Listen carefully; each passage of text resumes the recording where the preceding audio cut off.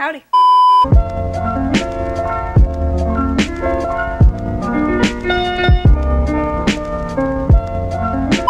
Hey guys, it's Julia. Welcome back to my channel, or welcome to my channel if you're new. Today's video is one I hope is going to be a good time. We'll see. I recently saw my friend Abby Williamson do this video, and I thought it would be a very fun time to just go through my collection and find the products that my favorite creators made me buy. Also, big congratulations to Abby for hitting 50,000. I'm very, very proud of you and just amazing. Caveat, YouTubers don't make you buy anything. I mean, I'm not coming into your house like, buy ColourPop Ritz. Am I? But I thought this would be a fun way to go through some products I really love in my collection that I maybe wouldn't have tried out had they not been recommended to me, while at the same time sharing some of my favorite creators. I think it's very important, especially right now, to share some good faces in the community. I've gotten a lot of questions about who I like to watch, just because it seems like I complain about every big YouTuber, but there are so many people who I love watching, whose recommendations I really trust. Do Fairy of the Day is Hannah B. I loved you on The Bachelor. Kidding. Thank you so much for having your notification bell on. I think that's all I have to say. Grab a mug of something hot, or if you're in California, ice, and let's get into it. Alright, seems fitting to start off with a thing that Abby herself influenced me to buy. It's Super Shock. The first time that I ever mentioned my beloved ColourPop Ritz on my channel, I did a little shade description in that video. I described how Ritz is a shade that's like a clear, glossy base with this kind of beautiful silver reflective glitter running throughout it. And then Abby left a comment on that video saying that my description sounded very similar to her favorite shade, which is Frog. Frog is basically the same thing, but instead of silver, it's pink. So, I bought it. You know, Abby just never misses. Abby and I have very, very similar taste in makeup products. We both love Subculture, we both love Gemini. I feel like in general we just really enjoy a lot of the same types of products, so her recommendations I can always really count on to usually work for me. I don't use it more than I use Ritz. Ritz for me, just because it has a more neutral undertone, I feel like it works with pretty much everything. Is this an essential in my collection to a point where I think that I need both Ritz and Frog? Probably not, but I do enjoy having both, and I think that Frog truly, it looks boring on the website from ColourPop. That's the thing. It's one of those shades that like Ritz, you probably wouldn't really expect much from it just by the pictures, but I'm short-circuiting. I'm sorry. Let me...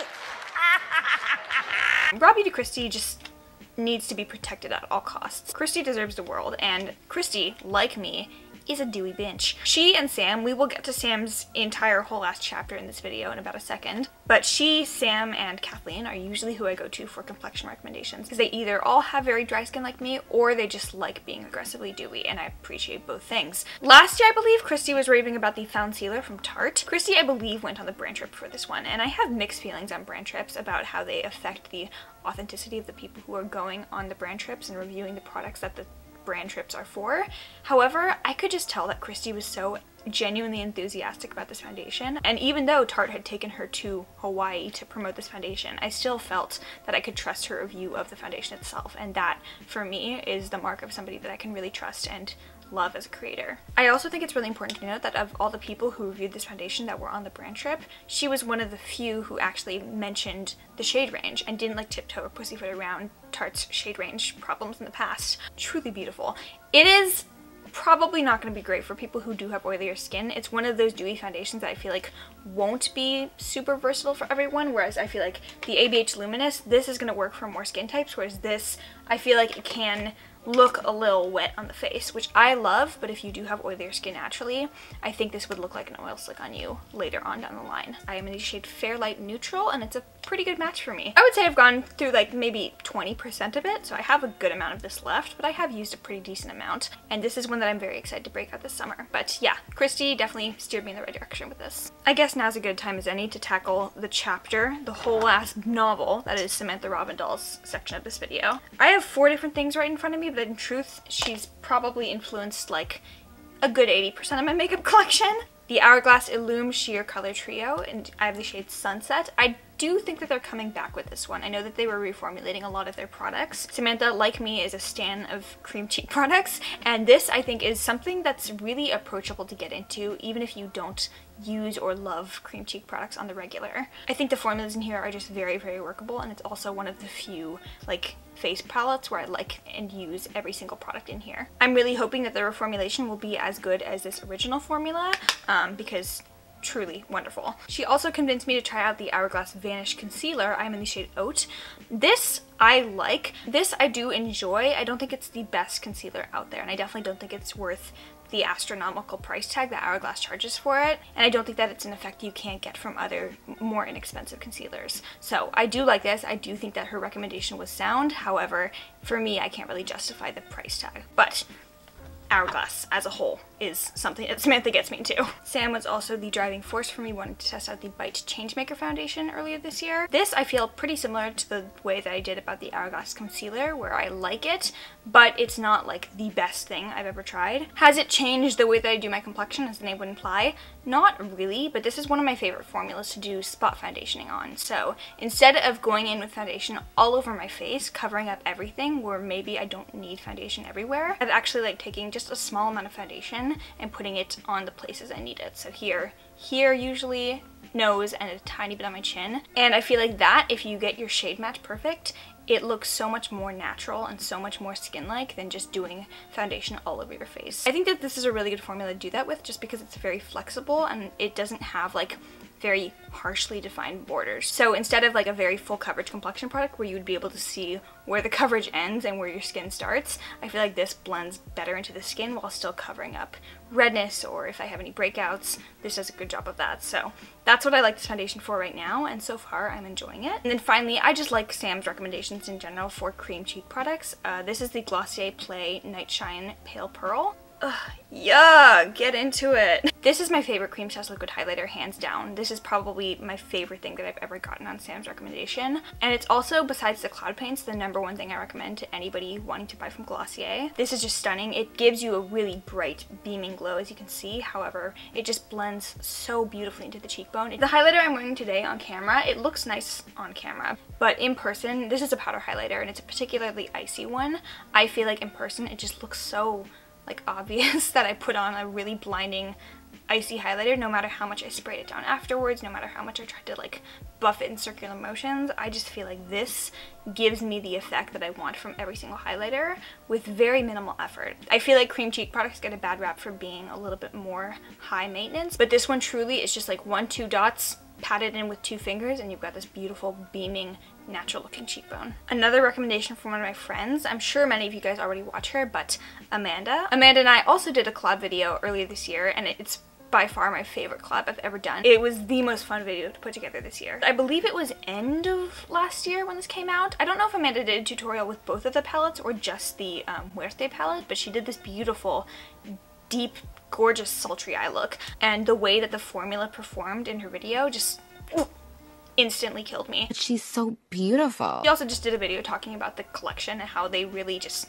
nailed it as a whole, and I spent the entire time like, yeah, they really did nail it. Because I don't love dark shadows on myself, I decided to pick up the Vita palette, and I really enjoy this palette a lot. You guys know I love Melt's palette formula a lot more than their stacks, and even though this is not the palette that she was using to create the look that I fell in love with, I still very much credit me picking this up to her, as well as just like Melt being artistic geniuses. But yeah, thank you to Amanda, queen of my heart. Miss Gina Scheda, I swear to God, Gina has no business being the hottest woman in the world, but also recommending $48 face mists like this. However, it's my fault for falling for it, and it's also my fault for falling in love. I don't sim for any man, but I would sim for Gina Scheda. Anyways, the Farsali Rose Gold Face Mist. This, I don't know how she talked me into this, because it's not a setting spray, so it doesn't really hold much practical purpose. It's also not something I would use in my skincare routine.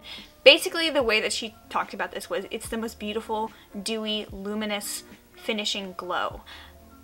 It is, but she didn't just say that. She also showed her skin on camera, and I was just like, you know what? I want to look like Gina Scheda, so I got this mist.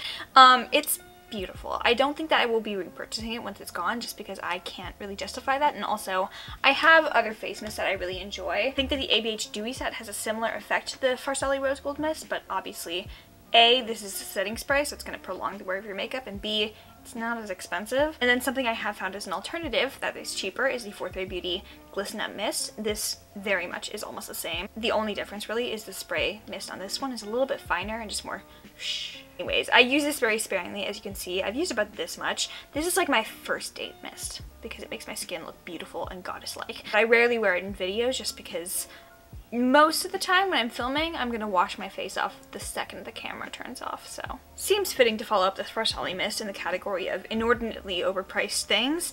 Miss Nikki Tutorials and the Marc Jacobs Youthquake Moisturizer. Nikki is probably one of the only like really big beauty YouTubers I still watch. I think her personality is lovely. Anyways, Nikki works for Marc Jacobs, so I very much knew going into this that I was buying something that was recommended to me by an employee of the brand. However, I was attracted to the kind of claims and the ingredients in here. I really like this moisturizer, especially as a base for under my makeup. This perfectly straddles the line for me. It gives me the hydration that my dry skin needs, but also isn't too heavy and weird, and it doesn't disrupt the makeup that I have on top of it. I think this is absolutely beautiful. When I'm done with this one, I don't have plans to repurchase it immediately, especially because I have lots of other moisturizers to go through, but I will actively miss it. I just really like the texture, and that's kind of the realization I've come to with a lot of like more splurgy, expensive skincare products. Like, yeah, sometimes they're not necessarily worth it, but if you really just enjoy something and you love the texture and you just love the feeling that you get when you use it, then that's worth it to you. It's kind of interesting. I feel like a lot of the makeup recommendations I bought from Nikki have kind of not worked out for me in the past. She definitely is on team like matte, full coverage, full beat, and for me that's no longer my journey in life. I feel like a lot of the products I picked up on her recommendation I no longer like love with my entire chest, but this is disgusting. I like it though. The Jackie Aina palette, can you guess? It was Jackie Aina. Dude, I bought this palette mainly just to support the collaboration. I thought it would be a good addition to my collection. I liked the colors, but I didn't think that it was going to be like my new favorite ABH palette. When I got this in person, I just fell in love with the color scheme. I think that this is the most versatile palette that they've ever come out with. The formulation in here is top notch. I can just tell that they put so much work into this. I can tell that Jackie went into the boardroom and demanded the good formula. This is just a big favorite of mine, and I know I've influenced a lot of you guys to purchase the Jackie Aina palette, which I'm glad about. But it was Jackie herself who got me to buy this one, and I'm very glad that I did. Anyone else remember when I would not shut up about the Burt's Bees Toasted Cinnamon Blush? This was a favorite from like over a year ago, so I'm sure a large majority of the people who watch me now probably don't remember this one, but this I bought on the recommendation of Kathleen Lights. This was her favorite blush for a while. She would not stop talking about this. And this is a very interesting shade. Obviously, it's like a brown toned toasted cinnamon, as the name would imply. I've actually come to realize it's a little bit too deep for me to use as a full-on blush. On the face, it takes on a little bit more of like a deep kind of orangey reddish hue as well, but it still is very much a toasted brown shade. I've kind of grown out of love of using this all over my cheeks as a full-on blush. The way I like to use this one is to kind of merge and marry my blush and bronzer, especially if I'm using two very different shades. If I'm using like a more like full-on pink tone blush rather than a peach, I feel like peach blends pretty well with bronzer, whereas pink can look a little bit weird. I'll do my bronzer first, I'll apply this just a little bit higher than the bronzer, and then I'll do the blush, and I feel like it just gives you a nice, more seamless gradient. But this is definitely not like a world favorite blush of mine by any means. I do still really enjoy the packaging. This is great for travel. It's just very, like, I feel safe traveling with this. This kind of was also Kathleen as well, but mostly when I think of who recommended this to me that I got it, it was Whitney Simmons. This is the Thrive Cosmetics Buildable Blur CC Cream in the shade Fair Light. Whitney's a fitness creator, but I follow her for everything, workouts and beauty recommendations included. She just always has the most beautiful dewy glow going on. And it's kind of like the Tarte Found Sealer in terms of finish. So I would say these are actually pretty similar. This is a little bit of a thicker texture on application. So this one I feel like applies nicely with a brush or a sponge, whereas this one, because it's more liquidy and thin, I think that this is definitely a sponge foundation. But yeah, this Thrive Buildable Blur. Never tried anything else from Thrive, but I love this. Miss Nisa Nisi Pisa. Not only did she influence me to reignite my love for lip gloss, so I could credit my entire like lip gloss collection to Nisa. This is my current favorite right now, the Tower 28. She didn't specifically recommend this one, but lip gloss in general, I credit to Nisa. However, something else she influenced me to buy was the Makeup Revolution Cut Crease Canvas in the shade Halo, which is the white shade. She uses this a lot, especially in her like more chatty tutorial type videos. This to me is a really interesting texture. It's a little bit like thinner and more... She just, you know, she's cutesy. It's a little bit thinner and less viscous than, say, like the Anastasia eye base or the P. Louise eye base. Those are a very, very thick texture, whereas this one's a little bit more fluid. And I personally really enjoy that, especially for doing cut creases, as the name would imply. I know Nisa uses this one all over her eyes when she's doing a colorful look, but for me, this I really love to set down a nice lid base for a really beautiful shimmery shade. This I also really love to get yellow mattes to show up really, really bright on the eyes. So sometimes I'll do like a yellow matte inner corner, and I'll put this all over my inner corner and then pat the yellow on top, and it just shows up Technicolor Bright. So this was a great recommendation as well. Thank you, Nisa. And then last but not least, you guys know, and then last but not least, Alyssa Ashley and the NYX Can't Stop Won't Stop Foundation. This, I believe, was a collab with Alyssa Ashley, so I bought it to support Alyssa's collab. I don't like the foundation itself. It's a matte foundation. It's very full coverage. NYX, I don't have a ton of products I love from NYX, to be honest, but I want to support. I love Alyssa and Armand. They have really good energy, you know? They have good auras. Alright guys, that is it. I hope you guys enjoyed today's video. I would love to know, what is something that I've influenced you to try out? Try and limit it to one product. I'm pretty sure it's either going to be Jackie Aina, Ritz, ABH Luminous. I don't know. What else damage have I done? Anyways, I hope you guys enjoyed this video. If you did, please give it a thumbs up. Make sure you are subscribed down below. Follow me on Instagram, Twitter, and TikTok. And if you made it to the very end of this video, clink clink bitches. I love you. Bye. Ladies and gentlemen, the volume inside of this bus